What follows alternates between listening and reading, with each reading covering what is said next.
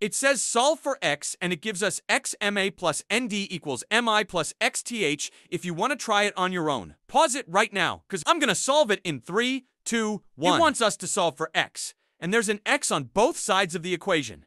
We got to get both x's to the same side of the equation.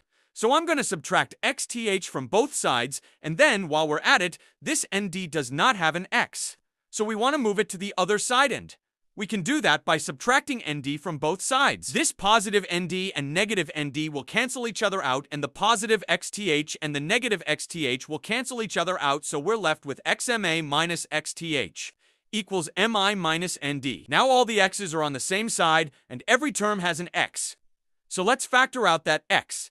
When we factor the x out of this first term, it's an ma minus th that's remaining. Then we're not going to make any changes to the right-hand side. Next, to get the x all by itself, we're going to divide both sides by ma minus th. The ma minus th is on top and bottom will divide each other out, and that leaves us with x equals mi minus nd over ma minus th. This is the answer to our question. Let's put a box around it. Now you are smart enough to know that what does this becomes?